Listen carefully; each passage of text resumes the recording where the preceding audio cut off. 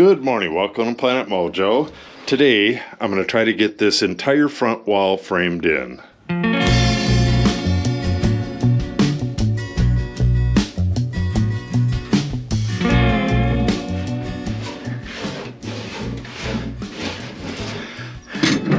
It's lucky these work pants have knee pads built into them because there's not a whole lot of headroom up here.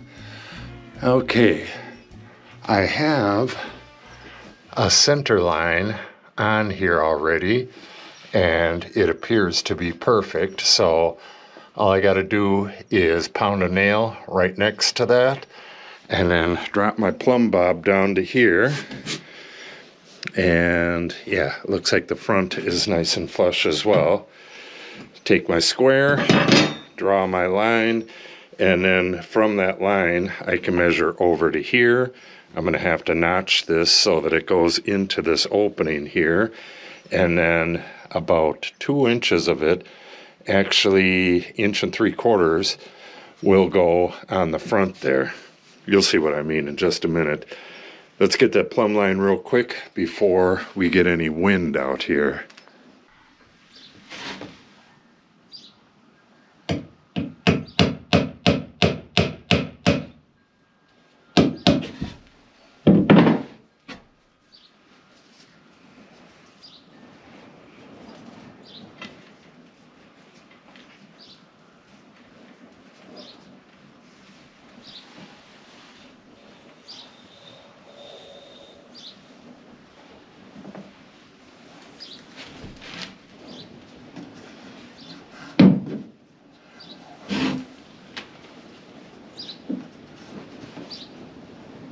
Oh, there goes the wind.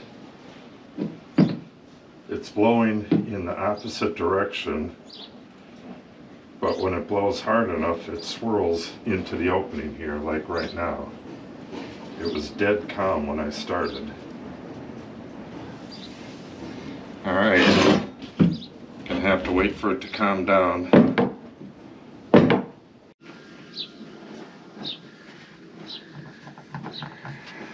Alright.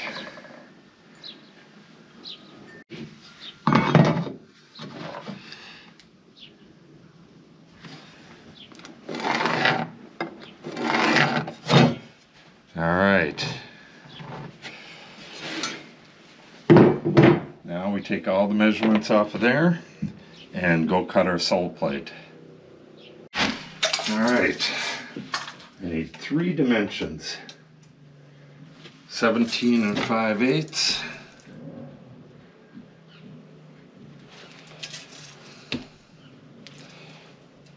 And then I need to go to this cleat, and that is 49 7/8.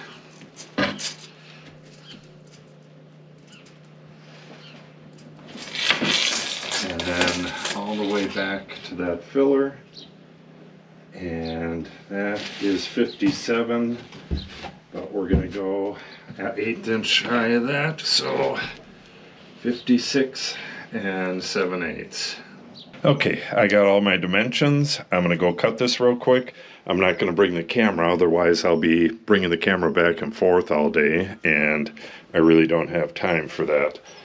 So I'll get back with you when I have these 2 cut, and we'll get that fastened into place.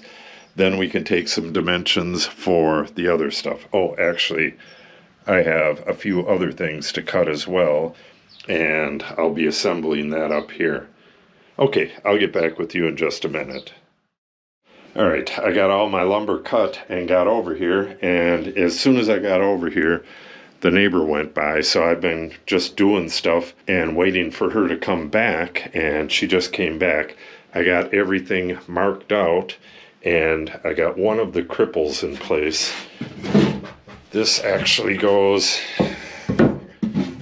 like this in the opening, and there's another cripple here, and then a couple king studs which I can screw in place right now as well, and then the rest of it needs another notch on the bottom, but I want to have this stuff in place, screwed in place, before I do that notching. I also have my sill and my header for the window, and I'll get those in. Then I have 2 more cripples that have to be cut for the top, and again, I'm going to wait until I have this other stuff in place.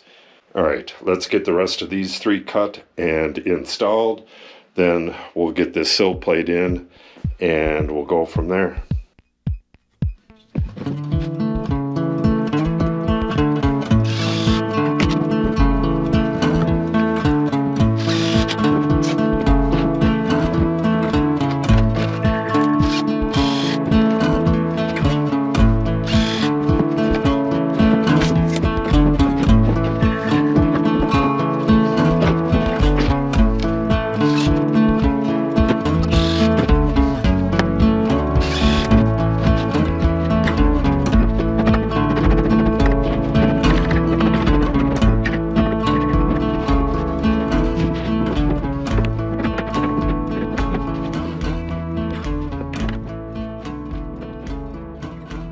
Okay, I'm going to go and get a couple more clamps, and I'm going to clamp it nice and flush at the center joint and put 2 clamps on either side. So, all right, I need 4 more clamps, and then once I get it as straight as I want it, I should probably bring my long straight edge as well.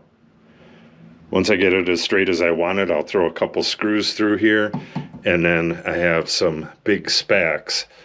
I'll put those in here as well, and then I'll screw it down into the floor and through the outside into the meat here. And once I'm done with that, had the township there. Okay, once I'm done with that, I will put the sill in. That's the sill right there.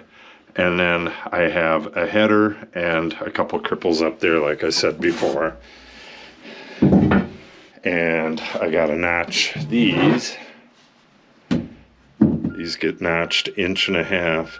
I can do that right away.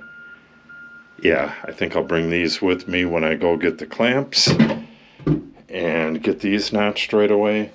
Then I'll have a couple more studs that are going to be a little different, and some side pieces and stuff.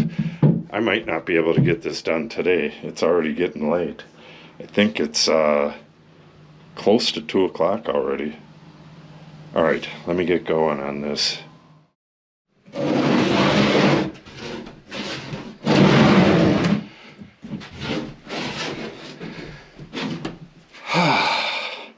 Yeah, this is getting exhausting running back and forth, but we'll make some progress now. All right.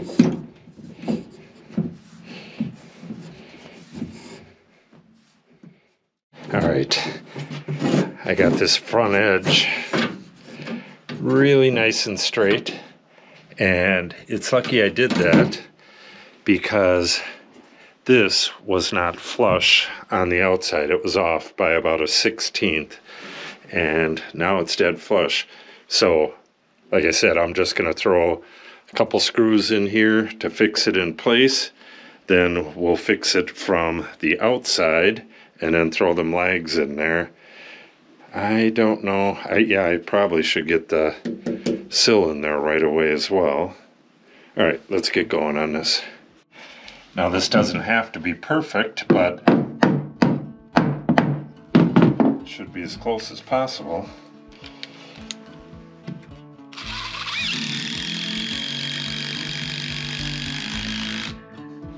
Beautiful. That's not going anywhere. All right, should throw a screw from the outside right away, and then I'll work my way down.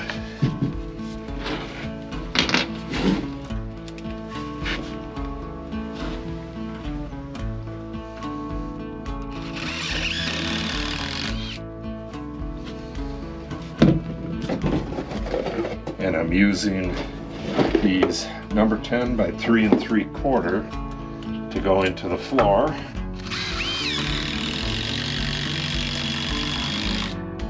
and those are actually going through the floor into the top plate. So this will be strong as hell.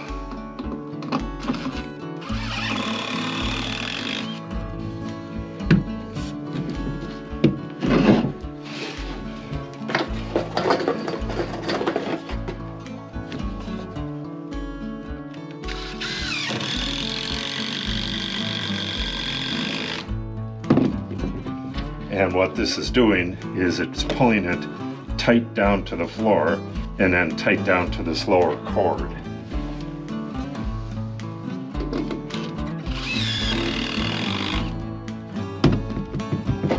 right, one more screw.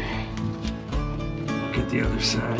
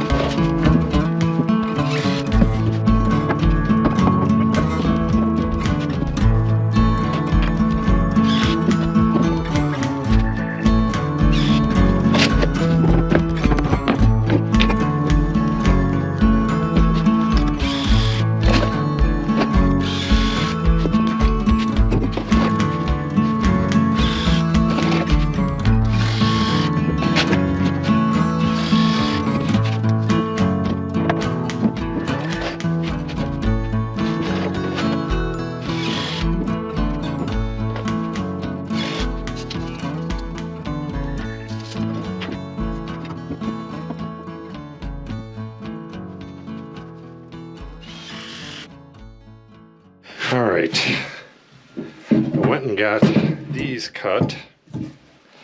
Now they fit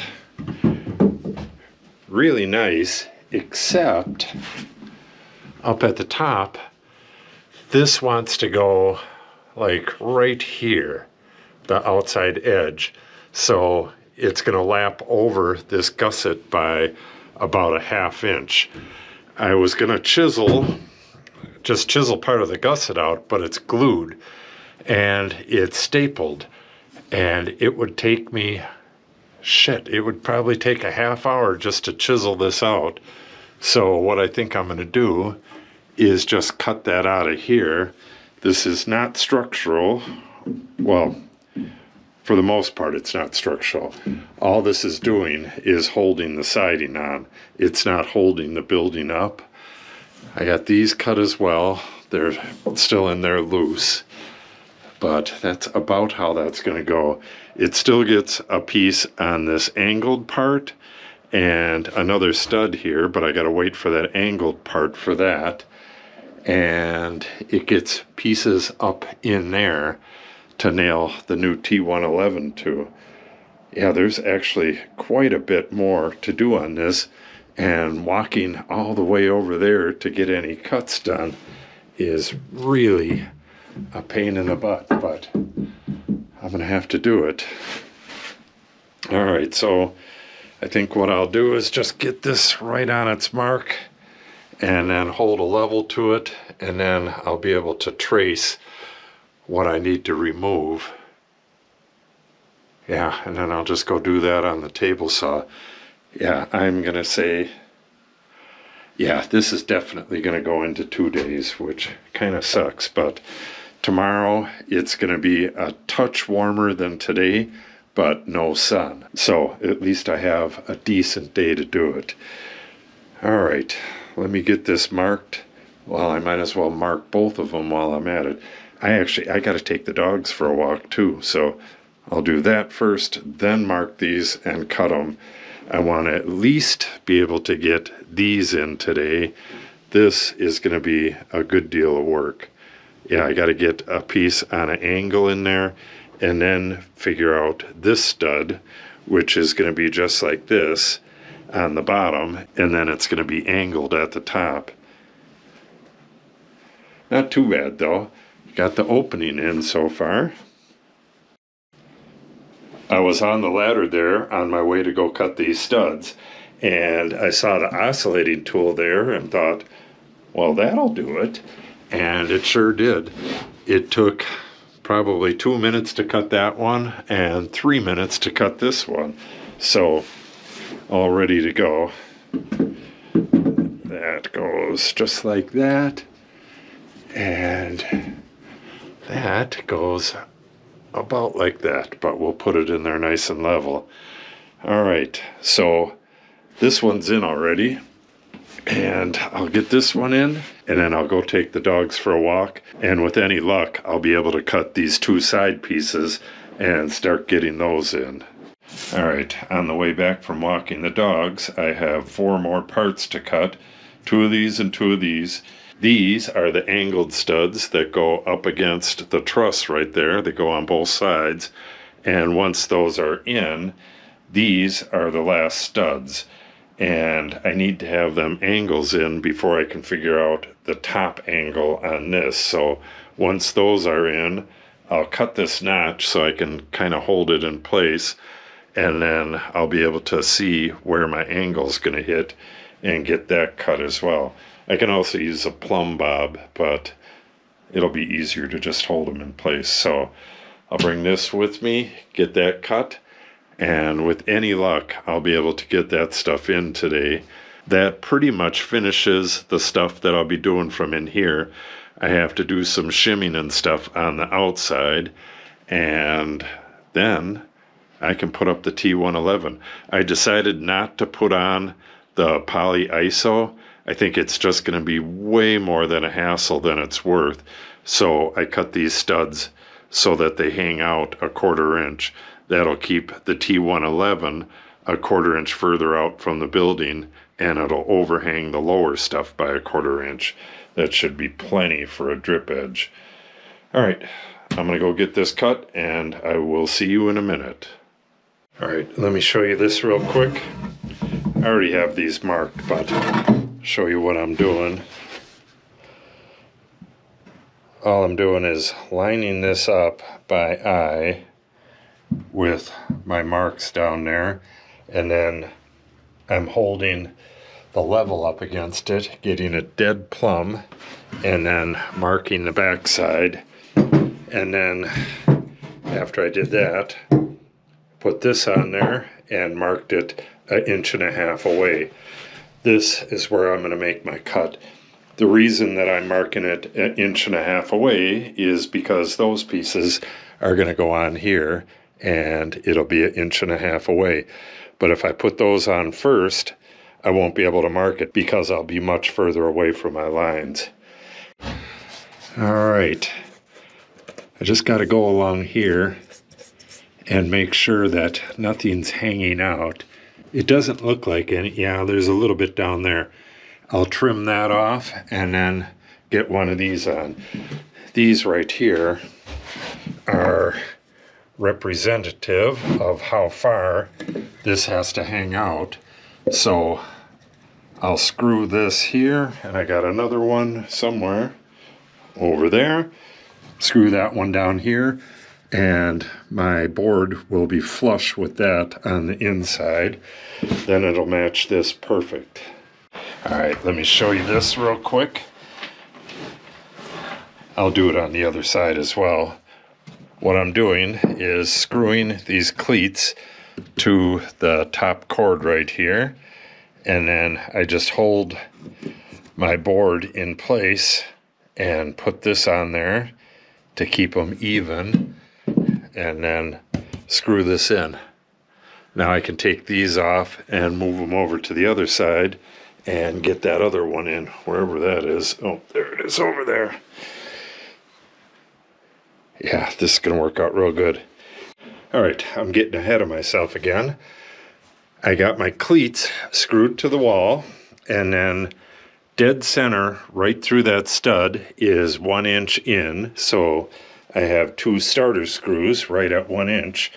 And what I do is screw them all the way through the board and then back them out until they're just inside the board. So as soon as I start screwing, they're going into the wood. Now I can put this in like that and hold it flush and drive that screw. All right. Just gonna flush this up with my hand. That's all it really needs. And hold it tight.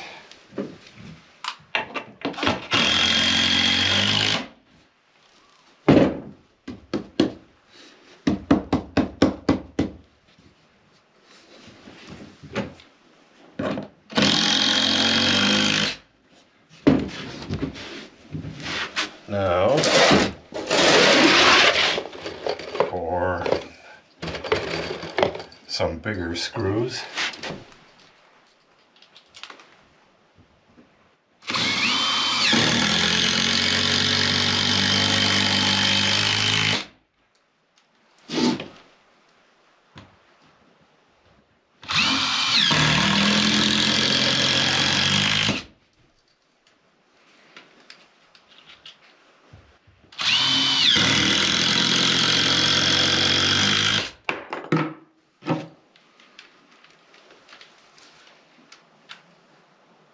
Oh, this broke. Holy cow. See if I can get it to work for this one last screw.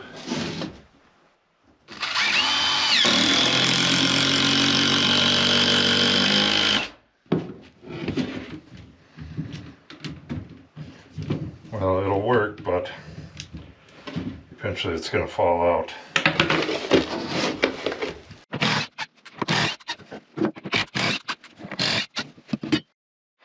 Okay, now I got to run over and cut these.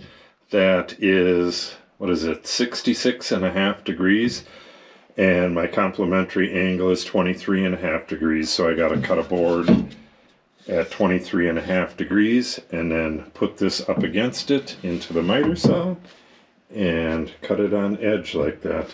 And hopefully these fit the first time. I am getting exhausted running back and forth over there, and I need to wrap this up for the day. Hopefully we'll get these two in and the two cripples in. That's it for the main framing. Then tomorrow I have a bunch of cleating and some shims to put on the outside, and it'll be done. Then I can put the T111 on there. All right, let's go get these cut. Okay, so here's what happened. I got these cut and brought them out here and put them in the opening, and they were a bit too long, well, a lot too long.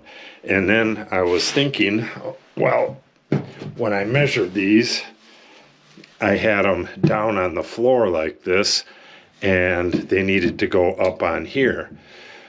So I took another 1.5 inches off of them, but now look at them. Well, when it's flush, this one is, well, what does it say? 7/8 too short, and the other one's 1 inch too short. And I really don't know where that came from, but I'm gonna have to fix these tomorrow. Well, I can't fix them. I'll have to cut new ones, and I'll use this as a template and cut it to the right length, hopefully. So I'm not gonna be able to finish this today. I did get the cripples in. I thought that might go bad, but it didn't.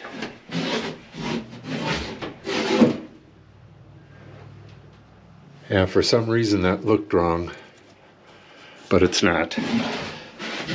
Okay, so tomorrow I have to cut these two studs and a bunch of shims and fillers and stuff. I have to have drywall fillers going across here, a drywall backer going along there, and a few other things. Oh, and something to represent the knee wall at the end, something to screw into.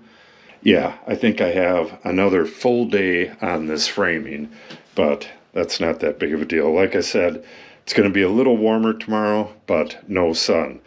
But I think it's going to be less wind, so that's a bonus there. All right, yeah, I wish I could have got this finished, but what time is it? It's 5:09. Generally, I like to finish by 4. That way I can get the video produced by the end of the day. At 5 o'clock like it is now, I don't know if I'll be able to do it unless I stay up real late. Okay, all right, that's going to wrap it up. So, if you want to see these studs cut right, make sure you subscribe and click on the update icon. If you have any questions or comments, make sure you put them in the comment section below. And if you share the video and or give it a like, it helps the channel out greatly. Thanks for watching and have a great day.